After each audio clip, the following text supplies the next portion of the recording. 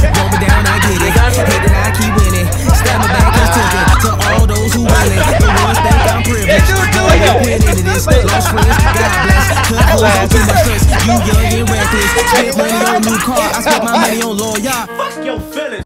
What's up, everybody? Welcome to Fuck Your Feelings, the greatest podcast that ever exists, man. We got a phenomenal episode. Y'all have no clue what I've been through to get this podcast started today. Devil is busy. He's a liar.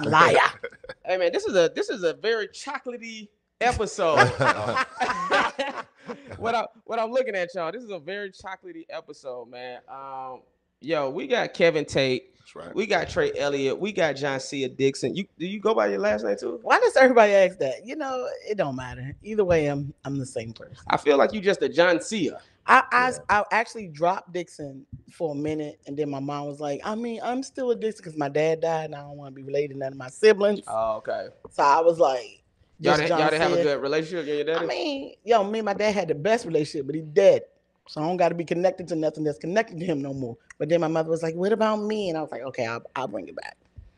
The fuck? That was deep. Yeah, it sounds like there's a lot of dark. Damn. Right. So undercover stuff, I just need to go to therapy. Well, guess what? Yesterday we started off with rape. So I mean, oh my God. Wow. Sheesh. So this ain't shit. This is way better. Man, how y'all doing, man? What the fuck what y'all been up to? I started this podcast, man, to connect with comedians and holler at y'all and us kick it and talk shit. Listen, man, I'm good, man. I know I'm in the right place at the right time. I'm on the motherfucking Fuck Your Feelings podcast.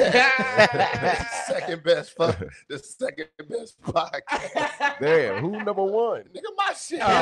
Kevin's Zodiac show. Nigga, it's the Fuck Your Feelings show. So nobody give a mess. I like it. I thought that was dope, but I'm glad you having me, though. I appreciate it. No doubt, bro. But you still doing yours via Zoom? Yeah, no, I still do it. I take it off and put it on my YouTube. So I still do it live on IG. On IG and put it over to my YouTube. Yeah. Nice, Trey, what the fuck are you doing? Oh man, living reckless and ill-advised. You know my saying. Nah, man. Right now, I'm touring right now with Tony Rock. I'm doing the Rock the Mic tour with him. How that's going? Oh shit, this is bananas. How much pussy you getting out there? Oh man, listen, none. Yeah, same amount he get here. Yeah, because I'm in something now, man. So it was just like. So you gotta lie I be chilling, even though she don't think I do. So I gotta lie about it. You still fuck your feelings, fuck your everything.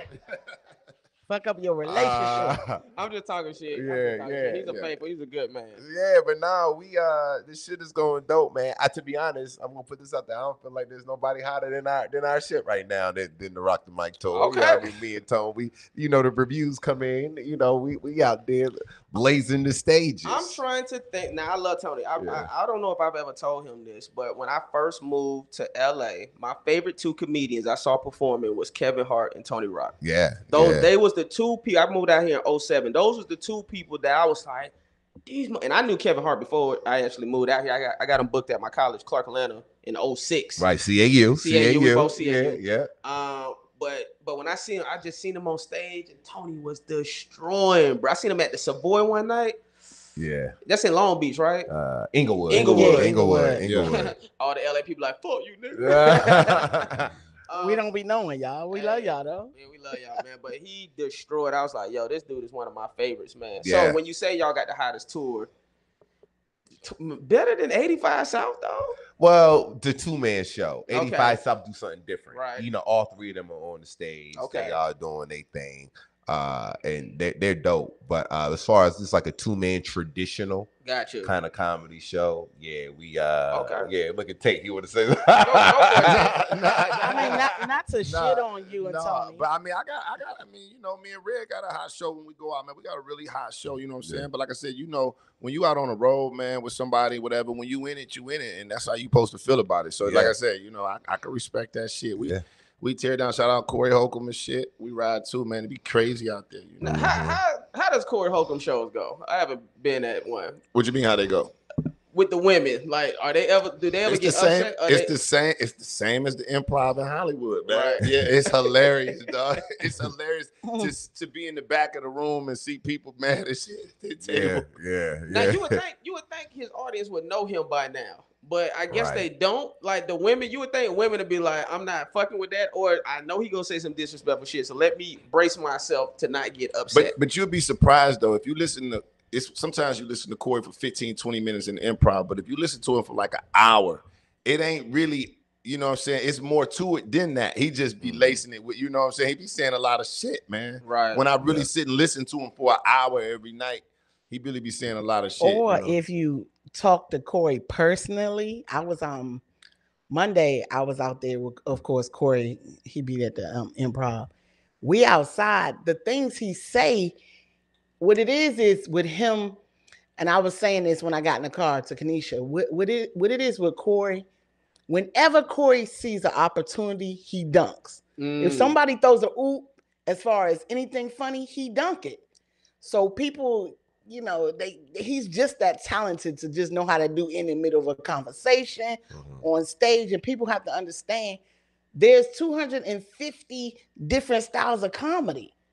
Comedy is comedy, and the thing I like about Corey is that's a real number. Yeah, I was serious when I first. I was serious to study. Yeah, it is. Wow. It's different types of. I mean, just think of all four of us. We all got different style of comedy. Right. You know what I'm saying? But the thing is, with Corey, he true to himself, and that's how I am on stage. And whether you like it or not, he's true to himself, and it's funny. It's funny the things he says. I mean, this man. Corey's a beast. He's one of my. I feel like he's one of the funniest comedians that haven't went to that next level yet. And when I say next level, I mean like the Kevin Hart level and Cedric the Entertainer type level. But I think the issues he talk on though. I mean, but it depends. I mean, I don't know. I wish I understood this level thing, because I think the level that he's at is a great level. Like being number 2 is better than being number 1, because you got to work too fucking hard to stay, you know, at whatever level that's supposed to be. I mean, Corey can go at wherever he go and pack out stages and rooms and stuff too. Right. He just be chilling at whatever level he's at, and he's great at it. But that's what I was saying about two-man shows though. Like, yeah, sometimes when you out, you do feel like, yeah, you know, you got a hot tour. So yeah, kind of to that, I can understand what Trey was saying when he was saying that shit about. I mean, because I was about to bust out and say, you know, me and Kanisha, we on tour, and I think our tour is the best. Joncea said, "Fuck what you saying, Kevin." I said, "Fuck what y'all talking about." I'm sitting over here in the corner like, what? You and Tony? Have you seen me and Kanisha on the road? We're stabbing shit up out there. Like, are you kidding me? I mean, yeah, but that's the mindset. That's the mindset you're supposed to have. I mean, he's supposed to be the but best. I let the people talk, so I'm speaking from what the people. It be like 2 people, nigga. You retweet like 2-3 people. I don't got that much time. You don't get that. You know. How competitive are y'all in comedy? Competitive? Yeah. I think we need to compete. Well, I mean, y'all competing now. So I'm saying, we ain't really competing. I know you ain't competing. These my real brothers. I know that, but I'm saying, how competitive are y'all when it comes to comedy? It's very competitive, but it's not. It's the unspoken competitiveness where we not like, yo, I'm about to be funny. It's go ahead, Tate. Well, no, I don't know. I guess what I was gonna ask is competitive how? Like, who could be the funniest? Yeah, right, because. Or you'll go to certain people. I think comedy is a taste. Like, you know what I'm saying? Like, some people have a certain taste. Like, I like that. I don't even like that. You know what I'm saying? I just, he might be funny as hell to y'all, but I just don't like that type of comedy. So, you know, I think that's relative. But, like, I think I'm a competitive person, period, bro. Me too. Like, Me just too. all across the board. That doesn't mean that I'm looking to step on your neck. I just think I have a knack in me to just want to be the best. And that's not like comparing myself to anybody. Just, hey, see how good I can get at this shit, you know, or whatever I'm doing. And you know, the funny part about it is me and Tony are competitive with each other. So so it was just like, you know, I get off the stage and he like, okay, you know what I mean? It's like that makes us, he pushes for me to be great, and in return, I push for him to make sure, I got to bring it. Trey just brought it, I got to bring it. You know what I mean? So it's different kind of competitiveness. I don't like the you know, with that, it could be negative competitiveness. You know what I mean? Which, you know, we all deal with the petty shit. Because a rat race is a competition too. Yeah, you know what I'm saying? You know how that goes. And I'm better than, like, me and Trey are we are secretly competitive of everything. He went on The Price is Right and won. I went on The Price is Right first. The real Price is Right. I did not win, but I made it all the way to the end also. When you went back in the 90s, when the fuck? I did. I went before COVID. He went after COVID. So his okay, don't count for real. There wasn't no crowd there yelling. She's saying I won like the Lakers won the bubble championship. That's how I won my Price is Right. Oh my God. Don't even count, man. I had 1,000 people yelling at me, telling me what to say. I'm confused. Trey, like, I want everything. I'm like, boo. Yeah, I did, man. You know, look, loving me, don't hate me. My mom I used to watch The Price is Right a lot, but I ain't been fucking with the Drew Carey one. I like Drew Carey, I guess, but I don't know. You can't help to watch that shit when you're shower running and shit. Like, bitch, move the nine, bitch, over. Hey, when I first got on The Price is Right on the joint, why Kevin called me? Yo, Kevin called me too. Kevin, I saw you on The Price is Right. No, you called me. You was like, Joncea, everybody want to be on The Price is Right. You told me the same thing, How you don't get even remember doing that. No, I don't. Kevin called I remember calling Trey. Because when you said you was on The Price is Right just now, I'm thinking like, damn, did I ever see that? You she didn't win, so it didn't have he called me. He called me. It didn't get no traction. Everybody want to be on The Price is Right. It's something about when your boy win. But I know that. I remember Trey because I'm like, man, if you don't get the see what they do to females. You on The Price is Right. That's cold. That's how he was with me. It just was in 2018, so you don't remember. Joncea beat man. Joncea, I don't be remembering shit. It's all right, baby. It's okay. She could be putting me in narratives and shit. I'd be like, okay, well, fuck it. Right. I was there because that's a big deal. That just made me think, man. Getting phone calls. I remember I booked something one time, and somebody called and apologized to me for laughing at my dreams earlier in my career. Wow. Right. That's when I had booked Rush Hour, and they was like, "Damn, my bad, Jay. Like, I remember you said you wanted to do like an action comedy one day, and I laughed at you, and now here you are starring on Rush Hour." Have y'all ever gotten a phone call after y'all done booked some shit or something was popping from somebody that low-key threw you some shade? Absolutely. I mean, yeah. And then they came back and admitted it. Yeah, but and they came back and admitted it. That's kind of what happened. You know, I'm gonna tell you something that's crazy, bro. I'm gonna try to make this Instagram version. It's very short. It's cat, man. We got all right. Well, this dude, man, when I first moved out here with this cat, man, shout out to him, his dog. His name was Hustle King, but he was cool. He was from Detroit. We was hanging out doing music and shit. And he was like, yo, he used to talk a lot of shit, like, because he was younger than me. I moved out here at 29 and shit. He was young, like 22. So, you know, niggas is brash, competitive, two Detroit niggas. And he was like, oh, nigga, because I was doing music. And he was like, yeah, nigga, whatever, nigga. He's like, yeah, nigga, you ain't going to do it. You got to do it this way, nigga. I'm telling you, nigga, you don't know nothing, man. You know, just was always like that. Like, all right, nigga, well, fuck it then. Right. The nigga showed up at my party Saturday, dog. Really? And came by and tapped me because I seen him on the IG because at this time I wasn't nobody. Oh, so this recent. This started in 2007, but I wasn't doing nothing. And I was trying to figure this shit out. Right. And he kind of had traction because he did like a TV show or something. So this nigga's like, nigga, you don't know what you talking about, nigga. And just to always feel threatening. I seen a nigga walk up to me in a party, told me, what's up, nigga? Oh man, dog, you did that shit. He was like, bro, you did it. And I posted him on my story and shit, real talk. But he was like, dog, nigga, for real, you was for real. You know what I'm saying? Because I had a more mature approach to it. I wasn't quick to jump out there and be the nigga doing this and doing that. So he would always be like, oh, nigga, you ain't doing it right. And shit like that. So when you say somebody come back and really, but I can respect somebody like that. I respect that too, though. I can respect somebody like that 100%, man, because that's a fact. It was real. So I shout out Hustle King, man. But that's real talk, and that was inspiration too back then. Yeah. Word up. I had somebody when I first got into the comedy game when I was stinking it up. Well, you got a radio, you got a podcast radio, sultry. You got a sultry ass voice. I remember. Yeah. All right. My bad. Go for it. My bad. Sultry. You should talk with a satin clothes on. Go ahead. And so this is when, you know, everybody don't know I started comedy in Atlanta, but I only did like 2 open mics at Uptown in Atlanta. Then I moved to the DMV. And so I was still not funny when I got to the DMV. And there was this one particular dude that would see me stink it up. And he would always be like, hey man, you might want to do something different. This ain't your thing. And then he, like 6 months or 7 months later, he saw me and I had a hot 5, hot 5 to hot 7. And he was there and he was like, yo, you know what I mean? Yeah. And he was like, damn, man, my fault. I'm sorry. You know what I mean? Because I had that hot 5 and hot 7. So he came to me and was like, yo, you straight up, you doing your thing now. You know what I'm saying? So that was pretty cool. But you know, we always gonna have them doubters and people who gonna not believe in you. Yeah. When I when I first said I was moving to LA, a DC comic, I mean, it was like my going away show back home. Right. A DC comic walk up and I'm like, yeah, I'm moving to LA next week, blah, blah, blah, blah, blah. He straight up shut the conversation down. You'll be back. Nobody go out there and make it. You'll be back. Damn. Off the break, like didn't even congratulations. You need anything? I know somebody out there. Nothing. Yeah, whatever. You'll be back. He is the reason why I'm not back. Him and about 4 other people, including Kevin Tate, which you probably won't remember. But he I'm serious. There's certain people that I hear that voice. I do remember that. And I will not, when I tell you, I will not go back just because of that. I ain't gonna say his name, but that one comic I know you talking about shut me down was like, you she'll be back.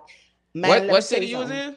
DC. Yeah, it probably was the same person who told me, like, well, why you moving? Why you want to move to LA? Why you on Boogie moving to LA? Like, you know what I mean? Like, you got to have a name for, everybody's dream ain't your dream. Like when I got into comedy, like I grew up doing theater. You know what I mean? I went to Clark for TV film. So this was always like something that I knew I was going to be doing. Right. When my first time I came to Cali, I was 8. And I was like, yo, Mom, I want you to take me to Rodeo Drive. I want you to take me here.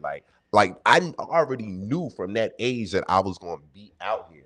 And when I got into doing theater and acting and all that shit like that, this is where I knew I was going to be. So it was never like a thing like, and I said, yo, I'm coming to LA. I'm going to be there. So regardless who is in your circle when you're not here and you're doing things, they don't know what your vision and dream has always been. Right. I've always thought bigger. And see, the thing with me is I never intended to be in LA, but what it is with me, I'm a person that when I do something, I do it all the way. Yeah. So I did comedy in DC for 4 years, and I'm like, I've hit everything. I feel like I hit the ceiling on the East Coast. I hit every club you can hit all up and down the East Coast. I'm bored. I did it. So I'm just about to leap out here because if I want to really do this comedy thing, and Monique at the time was like one of my, like, if you're allowed to idol anyone, she was just like somebody I looked up to. And I'm like, yo, still? Once I fuck your feelings. Once I seen her win an Oscar and I seen Gabrielle Sidibe win an Oscar, I was like, oh, these big bitches, they want big black bitches. I'm out. Right. Like I'm a successful hairstylist. I mean, big money, big houses, all the cars. I already knew how it felt to have, money and things.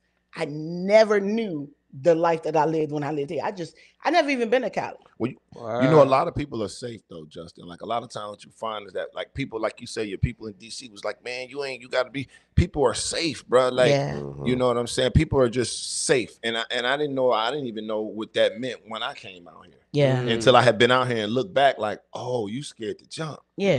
Because you don't know it. You don't even know is. Right. You don't even know you jump until you swim out and look back and you're like, oh, you gotta get off that. Yeah. Right. And so, again, I didn't have no answers coming out here. But I talk about that a lot, about moving out here, being a ball player and then just fucking off. You know what I mean? Making money, chilling. I was like, man, I'm about to go to LA, man, be a comedian. And I'm talking about straight off, like, I'm about to go do it. Niggas like, what? Yeah, man. But were you funny growing up? Well, you know what, man? People would say that, but I wasn't somebody that's always trying to be funny. But in class, I was funny. I always had some. I used to always play with words, man. Oh, okay. And that's I can remember looking out the window as a kid, and if it said "don't do drugs," I'd be trying to figure out how to say it in another way, or just I can remember that now, right? And so that's always been like, man, I'm gonna be a comedian. Cause my brother tried it. He got. He did it in the 6th grade. I was in the 4th grade. The whole hood was talking about him. Like, yo, your brother was terrible. Yeah. And then they was like, but some of them was like, he was good. He tried stand up in the 6th grade? In the 6th grade talent show. Gotcha. Wow. Okay. And so he came back, and all I remember was bravery, bro. That's bravery, bro. And he never did it again. But the whole hood was talking about him, and it sparked me. They're like, Kevin, you should have did it. Now we talk about 4th grade. Kevin, you should have been one trying to do comedy. Oh, right. Okay. But I say it all the time, like, my brother doing that was the inspiration for it. Hell yeah, man. But I never did it because I wanted to play ball and shit. So I knew that, you know what? When I said I'm going to Cali to be that, I really felt like I probably could do that, man. Yeah. If I go in that direction. Yeah. You know, I felt like I could probably do that. Nah, man, you a beast, bro. No, I still remember. that. Yeah. No, I remember one of the first times I ever seen you perform. Because I pride myself on being a little beast myself. Yeah. Sure. When I want to be, when I want to be. Yeah. You know what I'm saying? Because when we was talking about being competitive, the only time I flex my funny, honestly, is like chocolate sundaes. That's the only time I kind of flex to remind niggas it's a reason why I'm at where I'm at. But other than chocolate sundaes, Cause so Nick, I talk to people done seen me bomb so many times, but because I'm always trying exactly. You new stuff. Yeah, right. I admire that about you. Right. Yeah, you done seen me bomb in the belly room. No, I thought that's all you do. So I'm glad you're talking about that you do something else. No, hilarious. I'm playing. Yeah, you see me kill too. Now the hate you do, motherfucker. now that hating you could say you ain't never seen me kill. No, I have seen. Yeah, I'm about to say, but that's how I am at the belly room. Like the belly room, either it's some nights where I'll be like, nigga, it's whatever. I'm trying some shit. And if I bomb, I bomb. It is what it is. Yes. And then there's other nights in the belly room where I go in there with a mission. Right. You know what I'm saying? Like on some like. I believe in that. Yeah. Yeah. Sometimes you got to do that shit. I believe in a mission. I believe in what you say when you say some nights I'm on a mission. Right. Mm-hmm. And that's that I'm gonna push through. I'm gonna enunciate. I'm gonna hit every beat on point. And like I say, everybody has their choice. Like I feel like at Crack 'em Up Thursdays in the belly room, that's what I always felt like that's where I can get my my new stuff off, or even Chocolate Sundays. When I used to host open Chocolate Sunday first, man, I had that's when everything was out. And you understand that this town is a showcase town. You don't get too many times to bomb out here in this town. Yeah. Before it's hard to even get another chance. So you can play the old, I got 100 jokes and 100. You can play that game if you want to, or you can hit them in the mouth and move on. You know what, man? Like for me, because I used to host all kind of shit out here. Right. From the Tripping on Tuesdays, the Zen Lounge, man, everything. Like, I was the host. I was the host with the most. And see, a lot of people don't even know that. When people like one of the best hosts, people don't ever mention me. That's true. I'm one of the best fucking hosts. That's funny. And Trey love Trey. Because I've hosted so many different type of things, the music. So I had to always use a different muscle when it came to hosting. So I'm one of the dopest hosts out here. And with that being said, when like how you say you go to Chocolate Sundays to make sure, hey, this is what I'm going to show, because all the comedians up there judging whatever. Yep. Now I don't feel like I need to perform anymore. Facts. Like, do y'all still feel like I have to? And when I say perform, meaning like do the most. Like I gotta make sure. Let me tell you. I want to I guess have him finish his question. Like, are you saying like when you say you don't feel like you have to perform, what do you mean by that? For comics? Yeah, perform for comics, or to let the people know that you're funny, to let Lonnie know that you're funny, or to let the comedians know that you're funny. I mean, and when I say that, of course you're not gonna go up there and just fuck around, but I don't feel like I have to perform anymore. Yeah, I don't do that. I never have for comics. I never even. I've never have for comics. I feel like I don't have to go boom, boom, boom, boom anymore. I feel like I can be like, let me tell you what I've done. Yes. I have from time to time. That's my reminder set. Okay. And I do that because I always feel like I have a target on my back because of my success. Oh. You see what I'm saying? Right. I've always felt like, oh, wait, how he booked that? Mm-hmm. How he get on TV?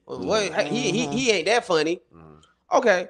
So, no. There's a reason why. So that's when I do my, let me remind motherfuckers, if there was any doubt to you thinking in your private circle how Justin got to where he's at, I'm going to show you the level of my comedy, how I got to where I'm at. And then I'll go back and work out. Well, why do you feel like those voices are happening?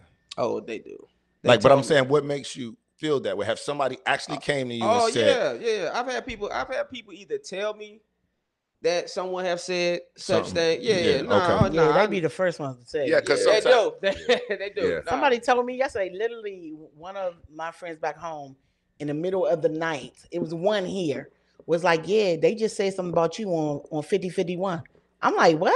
What's 5051? 5150. Oh, whatever. Gotcha. Corey's show. My bad. And I'm like, what? They was like, yeah, they was calling you a monkey and this and that. I'm like, what? I had to go back last night, watch what they were saying and all that. But what it was we were joning outside of the club the night before. Craig and I. Right. So Craig said something on there when Corey was talking about someone else being a monkey.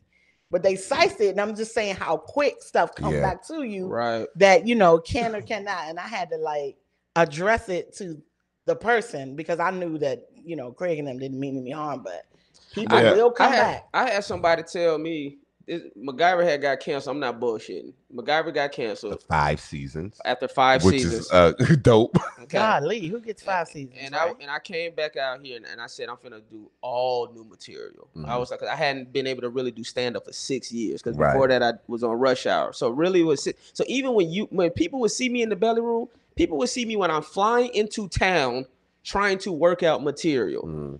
I'm like, nigga, you should be funnier than me because you've been able to get up every goddamn day. Nigga, I've been in fucking Atlanta filming all goddamn day for the last 6 years. Okay.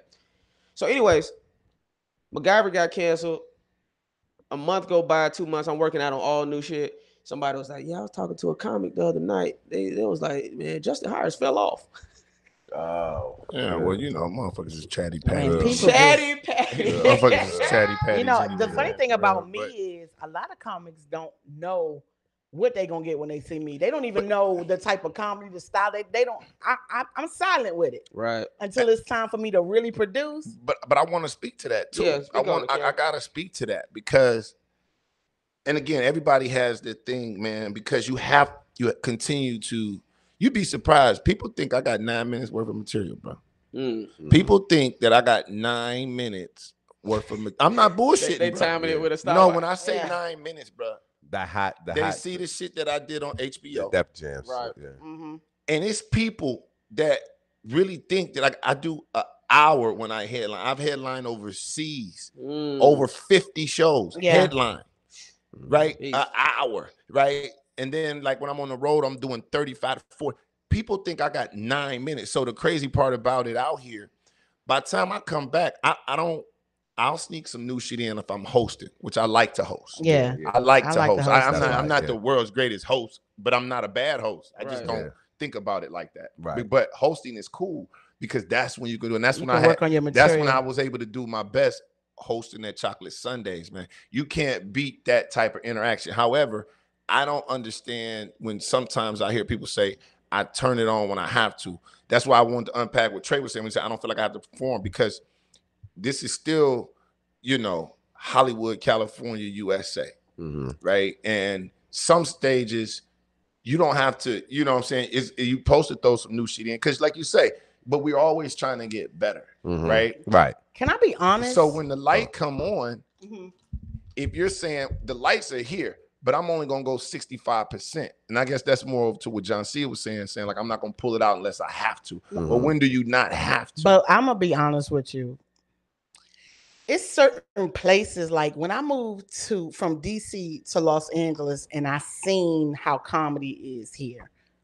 I'm gonna be real with you. I think when I hit some of these LA stages, I think I give you like 30% because you don't have to work hard to make the crowd laugh here.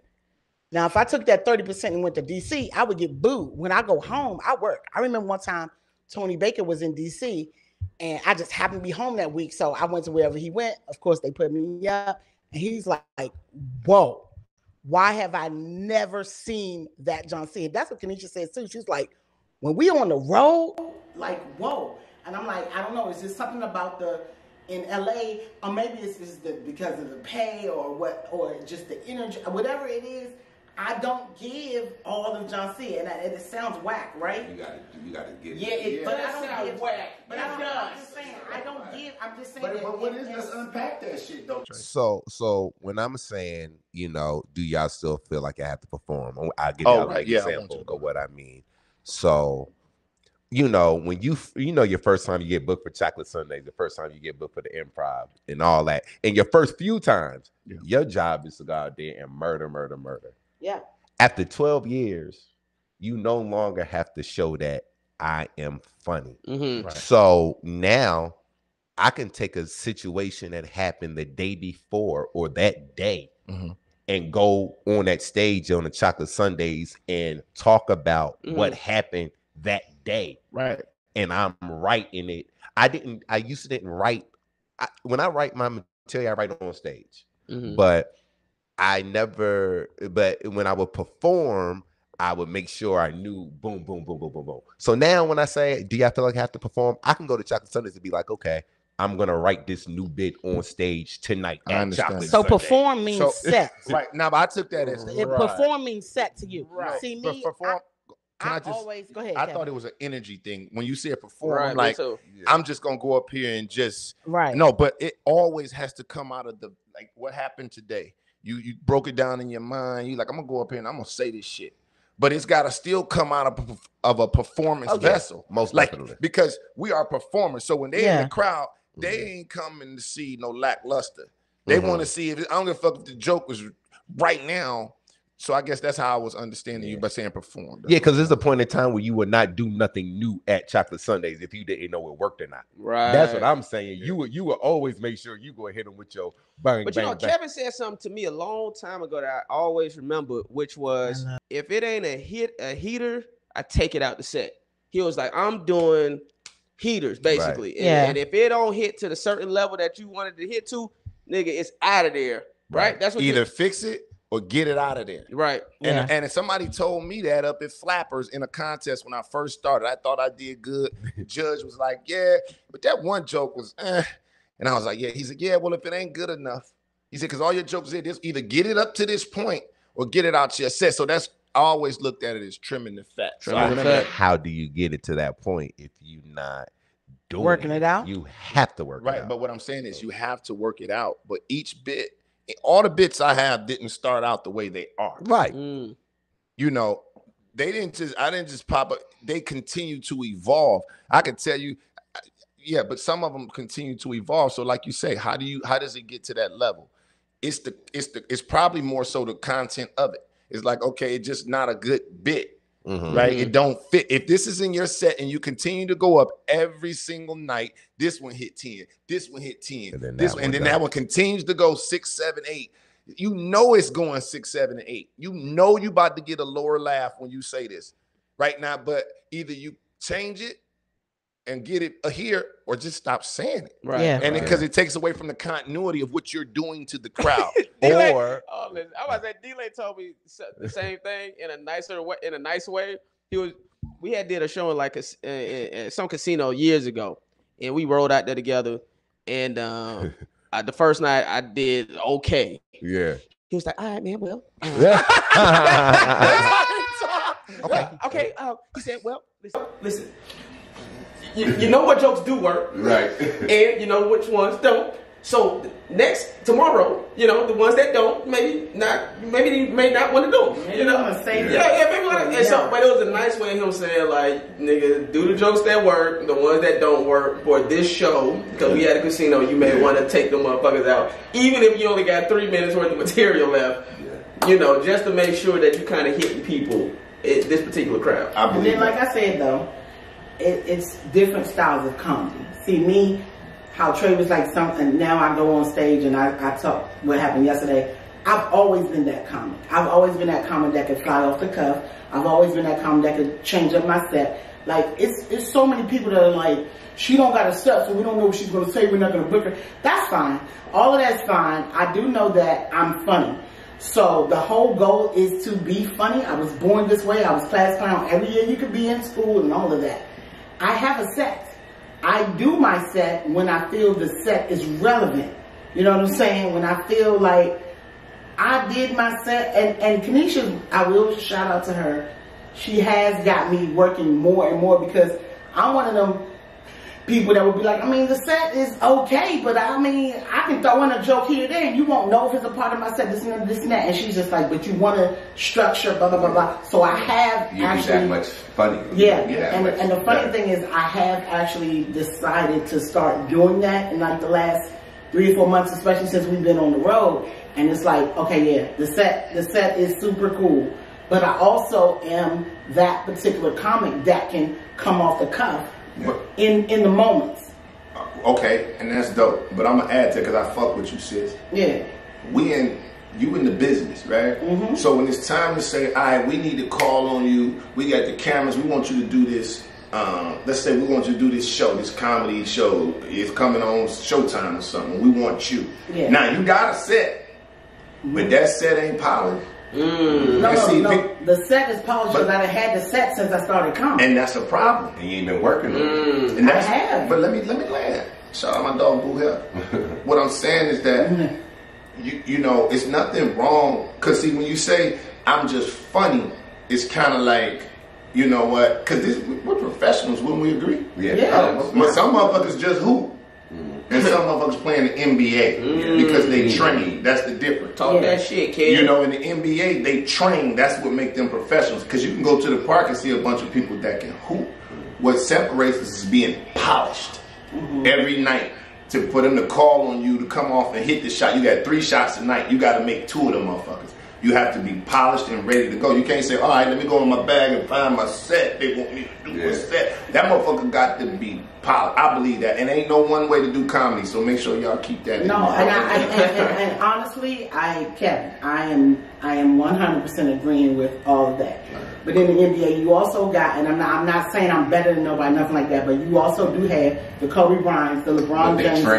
They train. They go to the gym. And if anything, they practice more than everybody. But listen to what I'm telling y'all. All right, I'm going to shut the hell up. No, I didn't say shut the hell up. I just want y'all to hear my point of view. I do my jokes within me doing the talent that God blessed me with. So I know what jokes hit, and I also know when it's time to, like, if anybody's ever sat in my birthday shows, it's back, all set. All jokes that I know gonna hit, the line, the order, the da-da-da-da-da-da-da-da. I know my set. But I know how to slide my set into my natural born talent. So people, like I said, people don't know what they're gonna get, and it's cool. But I just say it like this: our job is to make people laugh. I make people laugh. However you're gonna do it, wherever you're gonna put me, that's fine. But when it's time to show up, please believe I'm gonna show up. I'm just one of them people that I'm going to show up. I'm not gonna be out this joint looking a mess. Right. And it's not. I mean, you can say what you want, and of course we all bomb because that's just what we do. We have to bomb to even get better. I about to say, if you're trying to grow as a comedian, you're gonna struggle a little bit. Bombing is the best thing that we could do in our career. Like my mentor told me that every bomb is like the greatest thing, because especially if you feel like you're on a high horse and you bomb, I mean, it take you back to where you really need to be. I've been recently working on my new 20 because we about to start repeating my new 20 out of the 30, 35 that I do on the road, because we starting to repeat cities. So even Joncea caught me at the Ha-Ha working out my whole new shit. So like for me, even when I say I could talk about what happened the day before, whatever, it's still in a structural manner because of my training. Absolutely. So I know how to effectively get the joke across, right? Because of the training. So it's just like, oh shit, this happened to me yesterday, like, you know, and it be real shit. But I'm skilled enough to know how to put it in absolutely. You put it in the blender. You know how to put it in the blender. I know how to do all of that. Absolutely. Now, at the end, I would then determine, okay, I should have put 2 more strawberries in there. I need a little more salt. But the audience may not particularly know that, but I know it. You know what I'm saying? Hey, who's a comedian that y'all seen that y'all was like, they made you want to step your shit up? Tony Baker. Who?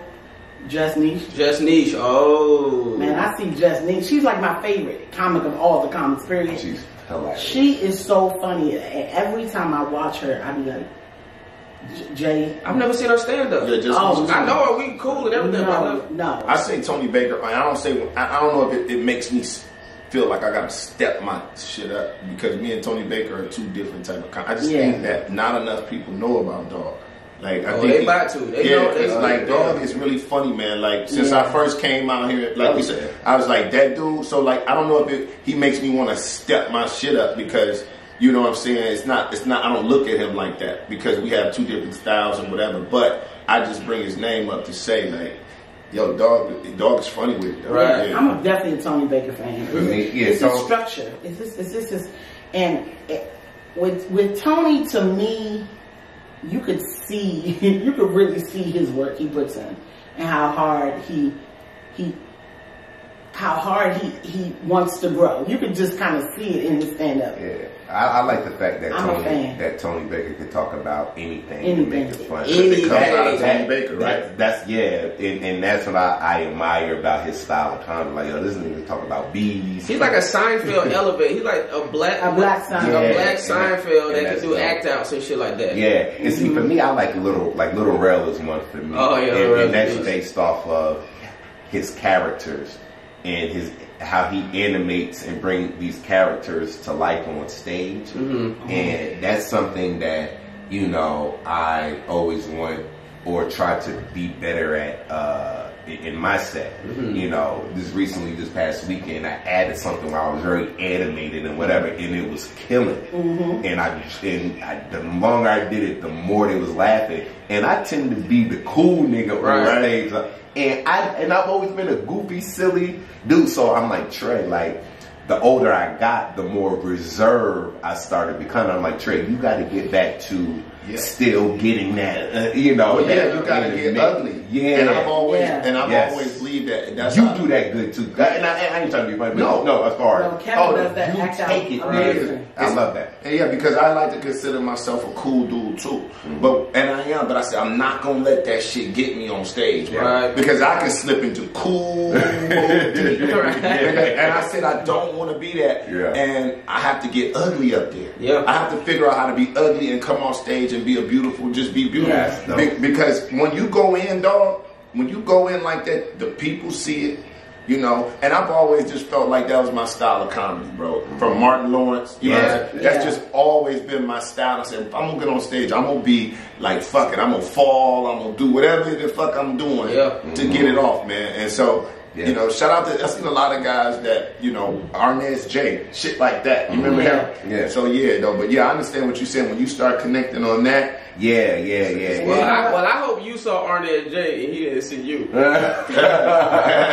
No, this is before I even tried. I was scared as hell. You've been doing your whole set. I don't know if that's even true. That's just that's what you hear, which is messed up. But I mean, that is what you hear. Keenan Ivory Wayans once said, "There's no vanity in comedy." Yeah. Or acting. You got to be able to look stupid. Because even in your auditions, you know, like in audition, that's what I do. I like, you're not Trey, but I have to let myself know when I'm playing a certain role or when I'm auditioning for a certain role that I'm not me. So I have to go back to and tap into other things and let me know that I'm not me. Are you a good auditioner? And now I am. Okay. Before I was horrible. Oh my God. But that's what I'm about to ask you how y'all audition. I booked the one-liner in Hacks on HBO. You know, it's hard to book a one-liner. Yeah, I mean, episodes 206. Let's see what turn up. But Justin, because, you know, give people flowers, Justin is somebody that is so dope with going out of, just doing his characters, going out of who Justin is. I love that about him. That's what I wanted to know too. I wanted to know. I was gonna turn like, man, how the fuck do you audition? Like, because I booked some things, but you booking shit like I was gonna let my hair grow out and shit. But what is it about auditioning? I did this after I got rich. Yeah, you know what I'm saying? But how do you? But what is it about auditioning? Like, what can you, in a nutshell, about going into an audition? Well, see, here's the tricky thing now. Nowadays, most auditions are self-tape. So you don't even really go into the room like you used to. So that's even something I'm figuring out, because, see, when you used to go into an audition, so when MacGyver ended, I barely auditioned by choice. I was like, I'm trying to finally do my own shit, whatever. When I started back auditioning for projects that I'm passionate about, right? The difference is now it's hard because you can't really build a rapport with the casting director. You can't win the room no more. So now just off your audition, you got to be on point. Your shit just got to be fired. But let me go back to Rush Hour days. Yeah, that's what I want to like. I booked that shit off of me not listening to casting.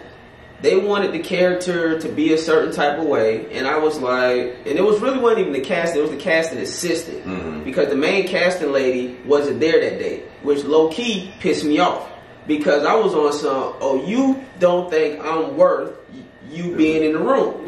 So that low-key already put a little chip on my shoulder, the fact that the head casting lady wasn't even there for my audition. It was her assistant that I was reading with. But what I said was, I just gotta fucking do me. And what I do is, a little trick for the people out there, I find moments to do my own little improv within the scene. Yeah. And it ain't a lot, but if it's just a line or two, find moments where you're not going to be stepping on the next person's line, but find a moment either within your line or at the very end of the scene where you could throw in one of your own jokes. Because they hear the same shit. Yeah. You know what I'm saying? They hear the same shit from 100, 200 people. But if they hear something that's a little different, they're like, wait. Set yourself apart. You gotta set yourself apart. You have to. So even with Rush Hour, they was like, don't try to be too big, and don't try to be too funny. Play it kind of real. And I was like, you can't tell me about Carter, Detective Carter. More. I grew up on fucking Rush Hour and Chris Tucker. So I was like, you can't fucking tell me how to play this character better than me.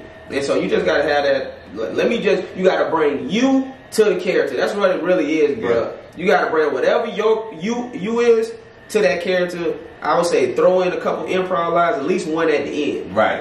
And that's what's gonna help set you apart from the other people. But you know what though? I believe in something called, and I know y'all probably do too, manifestation and the law of attraction. Yeah. You, from when the moment I met you, would always talk about that particular character. Oh, really? You know that. You used to always talk about how you wanted to play Chris Tucker. Oh, okay. You know what I mean? Yeah, no. I mean, hey, I don't doubt it. And the fact that you got that is something that you spoke. You know, you spoke and was so deeply passionate about it, it had to happen. Yeah, I have a shrine of him on my wall that I pray to. Okay, but I did meet him a long time ago. I was doing a movie called Stomp. I mean, y'all know Stomp the Art. So, anyways, he came on set, and I was in college at the time, and I went up to him, and I was like, "Hey, man," I'm fucking like 20 at the time, so I was like, "Hey, man, I'm just standing next to you because I'm hoping your aura gonna make me funnier." And he was like, "Ah, you're pretty funny, man. Yeah, you're pretty funny, man." You know, but yeah, I've always. Fast forward. Y'all ever linked up or talked to somebody that y'all looked up to, and now y'all either kind of cool or y'all had a conversation? Like, yeah, Martin Lawrence for me. Yeah, Big Gregory for me. So I'm sitting. It's Mike Epps. I'm in a strip club in Detroit. Okay. Me and my cousin is at a strip club I'm talking about in the hood. We just in that motherfucker chilling, man. And Mike Epps was in town for the weekend. We was at the Brass Key. And we sitting up in there, and I look over there, Mike Epps at the table. I'm sitting with my cousin. I said, you know what, I'm going to go say something to this nigga. Now, I ain't even close to comedy. I'm in the middle of the street. At this time, I'm in the middle of the streets. So I'm sitting down, I get up out the seat, I walk over to the table, I just walk up on the side of him. I'm like, hey, man. I said, hey, man, what you still doing here, man? You better get up out of town. This is like Monday or something. I'm like, you better get up out of town. He turned around and looked like, oh, man. He's like, man, you funny, man. I swear to God, on everything I love, he said, man, you funny, man. He said, man, hey, and you got that look, man. This is like 2002, wow. 3. He was like, man, you got that look. He was like, man, give me your number, man. Give me your number. I'm going to call you, man. I wrote my number down on a piece of paper. Swear to God, my sister called me. I was teaching in high school at the time. My sister called me like, yo, what's up? Mike Epps just called the house. And I got it on the answering machine too. Yeah, and I'm going downtown to see him. He downtown, I'm going to see him. He said I can come down there and see him. And I'm like, what? I left school, had the tape. I used to play the tape. Mike Epps was on the motherfucker tomorrow. Yeah, man, but your brother though, man, that nigga funny, man. Your brother funny, man. They ain't got that look. Do you know I played that tape every day to niggas? And I wasn't even close to doing comedy. I'm like, yeah, Mike Epps said I'm funny, nigga. That nigga don't know to this day that he said that, bro. Like, I called him. He called me. I talked to him. He's like, yeah, man, you in LA? I'm like, nah, I ain't even talk about comedy, bro. He just said, you funny, man. And you got. But do he know you now? He knows me now. Yeah. He knows me now. No, because I'm going to tag his ass in this clip. Yeah, I'm tag him. No, straight up, bro. Yeah, he knows me, bro. And I see him. You don't just run up on people talking about shit 20, 15 years ago, but it's ironic that me and him have some sort of relationship as far as at least in passing and what's up, cool. I've been on the road with him a couple times, so yeah, that's crazy. The jewel. Yeah. That's what I was about to say. It's the law of attraction. Somebody can drop one thing in you that grows and becomes something. That's what. My bad. No, what was you about? I was gonna say that's so true. You was a teacher. I used to teach high school, middle school. I was a teacher too. You was a teacher too? Okay, my wife's a teacher. So what I was going to say is people that's underpaid that don't get the recognition, man, are teachers. Because it was a teacher that saw the comedy in me. Really? I'm just a funny kid in school, because I was like the class clown. I won most humorous in elementary and high school. I won most likely to be in a movie in middle school. So, but the thing was, if it wasn't for that teacher, who knows? It was a teacher my 5th grade year was like, Justin, you're funny. I think you're so funny. I want you to host the music, the winter concert.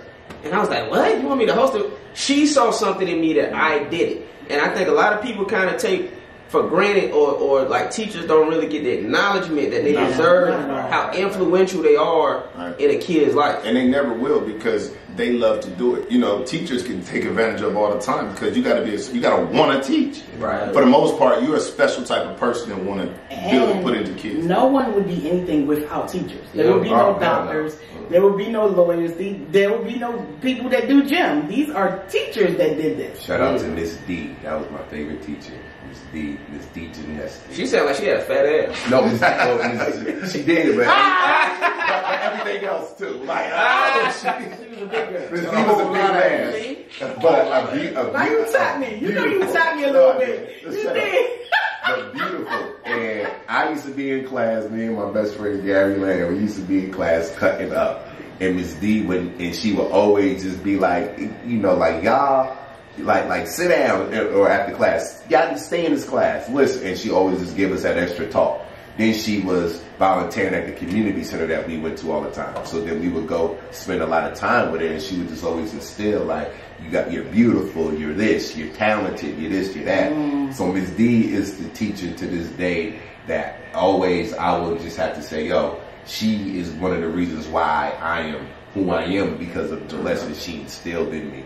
And it wasn't even nothing about you're going to be entertaining, you're she just always just said, you have something special, you're beautiful, you're good, you know what I mean, to stay out of trouble, you know, because she knew I wasn't a trouble kid. She just knew I used to cut up. That was all of us, though. We can help it. You know what I mean? And she just gave me that special love and attention, man, that was needed, man. So shout out to her. You know, I have a teacher, he was my art teacher, Mr. Roberts, and I happened to take art, photography. Every year I would take something where I could have Mr. Roberts, and he literally just passed away a couple months ago. The greatest black man, black teacher. Every student loved him, but he ain't play. He had these tennis balls, and he would hit you if you would act up. And I mean, y'all, you would have thought I was Venus or Serena. Every time I turned around, it was a tennis ball hitting me, because I was always doing something. Yeah. You know, when you're an artist, or when you're a comedian or a kid, or, you know, I used to say to my mom, you used to get, you know, mad or offended, but this was just who we were. We didn't mean to entertain the class while the teacher was teaching. It's just something that we were born to do. You know what I'm saying? Not many of us get to tap into who we really are. But he really, he taught me how to draw. He told me how good I was, just like your teacher did. He just was just like, you are phenomenal. You're a star. Like, he told me this at a young age. You know what I want to say to you? What? You baked us pies. I did. And people may not know that. Anybody watching, listening, she literally baked us pies. And you know, I told Lee before you got here, I said, you know what I respect about Joncea? She is a genuine big girl. Yeah, no. I hold big girl down. Yeah, you are like, you love food so much that you cook it, you bake it before you got here. See, I don't respect. This morning I woke up early to bake all these pies. That's amazing. I'm gonna take one with me. When I saw who I was doing the show with, I was like, let me bake my bros some pies. You know what I'm saying? This morning, last night I made CP a peach cobbler. I saw that, and I'm gonna let you know this. Actually, peach cobbler is my favorite. So you have to. Then y'all gonna get peach cobbler. But I like sweet potato. Next week, man, because I gotta go on the town tomorrow. But no, it's just I'm genuinely, authentically a big girl. Proud of it. I can lose weight whenever I want, and I have, and I will. Whenever I feel like I'm getting too big, I know how to scale back. But I genuinely adore myself and who I am, and I practice every day to be a good person, period. That is something that you have to be conscious of, especially in this business. I just read y'all a text message somebody sent for no reason to my inbox. We have to genuinely make a decision every day just to be a great person. Hey, you said one of the most disrespectful but honest things someone has ever said to me. It was in the belly room one time. I think I may have bumped you or bumped somebody. I don't know how to lie. I don't know what happened. You bumping niggas. Yeah, I mean, you know, You bumped me. I bumped you. She said, you ain't that famous. But it was so true. It's true though. I was like, I mean, you're right. No, but that's not it. That You nigga bumped that me. famous now. You bumped me and did not speak. See, I have a problem. Oh, I didn't speak. You walked your little butt by me, hit me, and didn't even say hello. That's when I was like, "Hey, Justin, you not that. You need to relax." What you mean? What you mean? Like I tapped you? What I did? I was standing there and you was walking by. But they had called my name.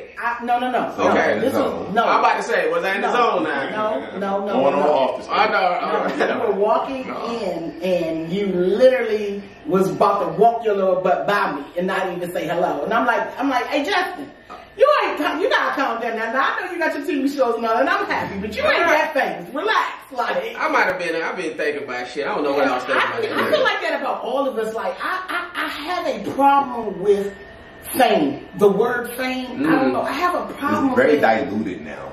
Well, that's yeah, not it. I just have a problem with people thinking they're better than the next human, period. But I believe that that's a perception too, and I like that you said that. Yeah. But it's how you see people. You remember I asked you earlier? That's true. Because I remember one time, I mean, like, it's just like, it's the way you perceive. Like, I feel like don't nobody hate me, bro. And if they do, that's their business. Right. So That's their business, straight up. Because if I, just imagine the way I move around, if I had a mindset, and I'm not saying this is what you're saying just here, but if I had the mindset, you know what, these motherfuckers hating on me, or them motherfuckers jealous of me, well, automatically my body's gonna take shape and form to that. So That's I'm gonna true. show up and I'm going to, you know what I'm saying, I'm gonna act a certain way because how do you treat a person that you think hates you?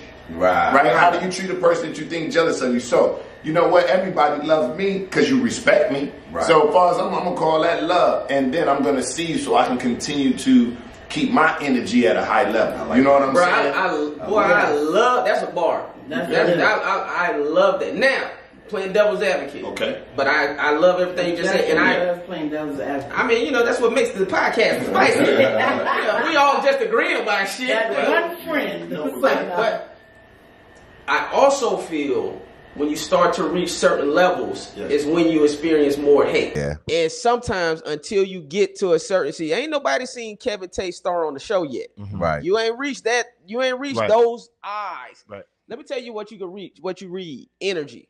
Right? Yeah. So you could be in a room with somebody and you could be like, that's fair. Right. No, that's fair now.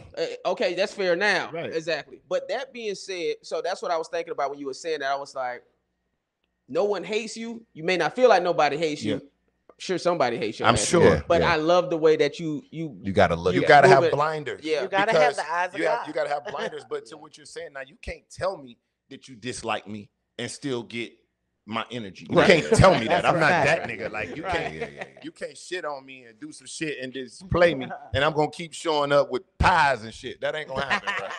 You know what I'm saying? Like I'm not doing that. But if I don't know, I'm not gonna carry this because I've done it before. I've already been there before. I already thought when I first started doing comedy, I'm like, man, these niggas, man, these motherfuckers, man, these niggas. You know, and that's me. I'm out here by myself. I don't know. And I said, you know, I had to rearrange that thinking because I won't fuck with nobody if I think don't nobody fuck with me. You ain't do that to me and Bug because you know me and Bug responsible for where you at anyway for your funny. Me and Boogie responsible for Justin and you because we used to put y'all niggas on all our shows. No shade. Boy, that's why I fuck with y'all to this day. I always fuck with Trey and Boogie, bro, because they used to put me up early on, bro. They did, though. But what they don't know is I used to drive, bro, to Long Beach. I used to be doing comedy in Long Beach because I remember when I met, first of all, when I met y'all niggas, I thought y'all was famous. Let's just start there. Please don't tell Trey that. Because because let me tell you why. They was doing comedy in DC. They was doing, I snuck on the stage, but I was out here. I just said, man, I'm about to pick up a microphone. So when I seen them niggas knew how to do it already, I'm like, oh shit. But I used to go down to Long Beach and do little pubs and shit. By the time I got to y'all, bro, I thought them was big shows.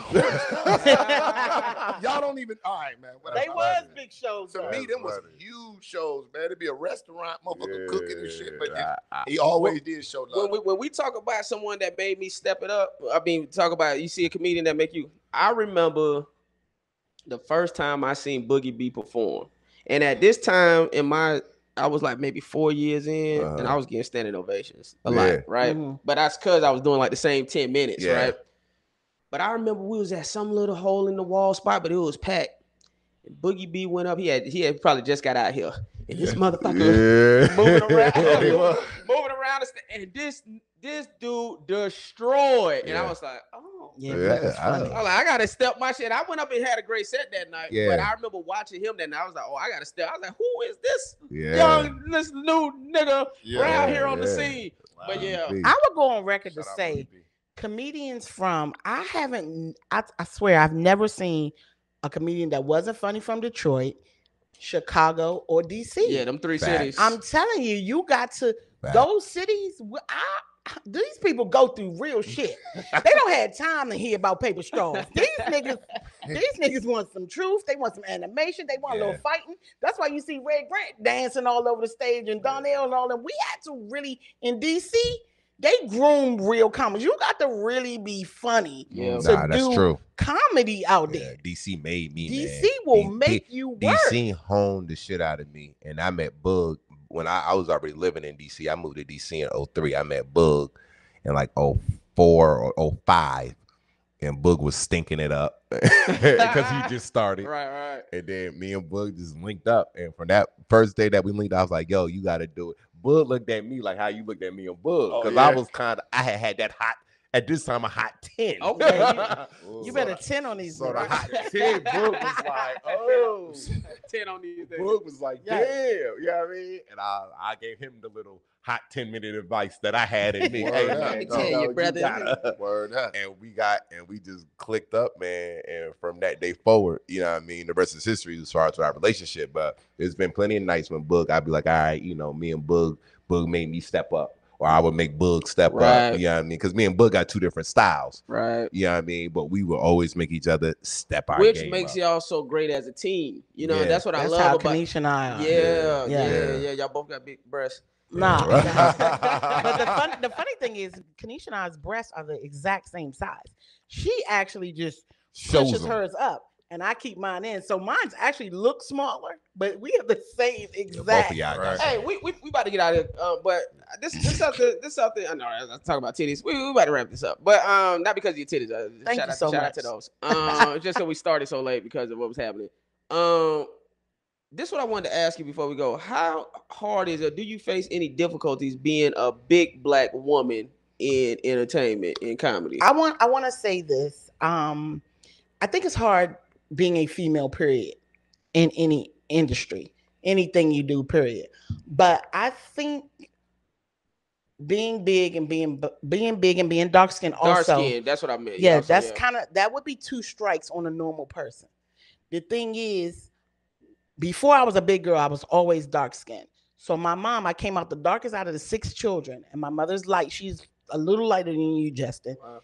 And she pumped all this confidence in me when I was like Bean's age, Kanisha's daughter's age. It's really young. Like you're black and you're beautiful. And no matter what anybody says, you can do whatever you want to do. You're black and you're beautiful. And I would hear this over and over again as a child growing up. So when that confidence is pumped in you, nobody can say or do anything to let me not know that I am not black and beautiful. That's good. No matter how big. And I tell people that all the time. Pump that confidence in your children, because other people are going to always try to deter or put whatever their fears are on you. Right. But as far as being in the industry and all that, no, it doesn't. None of this phases me. And I also talk to other females in the game, like, you know, you got to stop looking at what you may think they're looking at. You know, who cares? How do you feel about yourself? It's how I feel. Like, you can't. No, I am her. I am the big black girl. I'm not arrogantly, but I am probably one of the funniest fucking comedians out, period. And I'm not saying that there's not many of them, but I'm just saying that the confidence in me, let's go. It don't matter if I get big, if I get small, no matter what happens, I'm great, because this is what I choose to look at when I look in the mirror. So this industry can't bring me down. I only will be able to rise in this industry. Period. Plus, that's what I believe also. And also, Trey, Kevin, Justin, it's also being great. What you put into the universe, you're going to get it back. Facts. So just be good to people.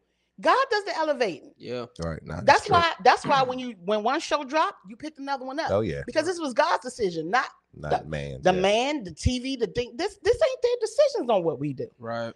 If you keep being great, God gonna keep on shining your light because He needs your light in the world. This is why He made us funny. It's a scripture. Here I go, being preacher Joncea. Here we go, Reverend Joncea. Here she is.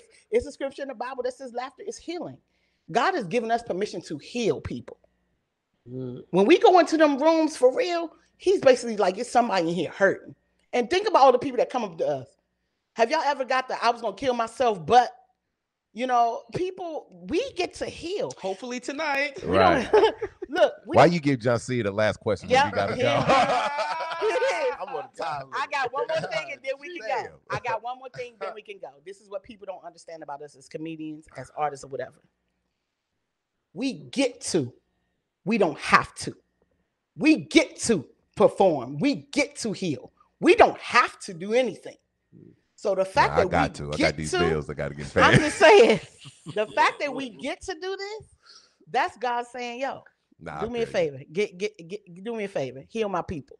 Nah, that's so I can't let my size and complexion and all that get in the way of what God built me to do.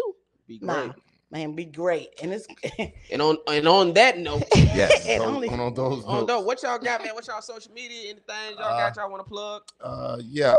Follow my social media. Kevin Tate is KevinTateis. Also, check me out on the Zodiac Show, 8:30 every night Pacific Coast time. Hey, I promise you nothing but a vibe. And then also my podcast, I Could Be Right. Make sure y'all pop in on that. And lastly, Arlington Improv. I'll be there July 11th through 13th. Man, pull up.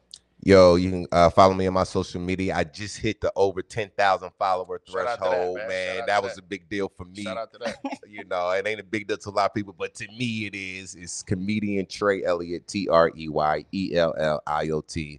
Watch me on episode 6, season 2 of Hacks on HBO Max, and all the Laugh Mob laugh tracks on HBO Max. And you can catch me on the Rock the Mic tour with Tony Rock. We come to a city near you. I don't know when this is going to air, but we in Vegas this weekend for Father's Day. And then we got the Funny Bone in Richmond, Virginia, July 1st through the 3rd. But just follow my social media. You'll see all my other dates.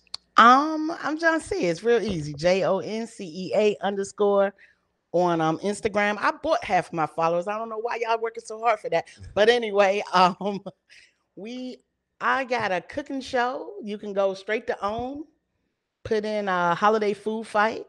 I won a cooking competition, and we are working on a spinoff show of just me cooking. So I'm excited about that. Keep that in prayer. That's one of the things lined up. We got some shows in Seattle this weekend. I'm on a little. This coming out about 2-3 weeks. That show is over. Oh well. Never mind. Look for Kenesha and I on All Deaf Digital. Also, we are coming to a city near you. And I mean, I'm all over, man. Just look for me. Google me. JONCEA. No, I'm playing. Hey, no, Google her. Hey, man, I want to give a shout out to my terrific, phenomenal guest today, man. Make sure y'all like, subscribe, comment, and share. Make sure you share the podcast if you enjoyed it. And if anybody has been offended by anything that was said today, just remember one thing. Fuck your feelings. I want me down, I get it. Hate that I keep winning. Stab my back is tempting.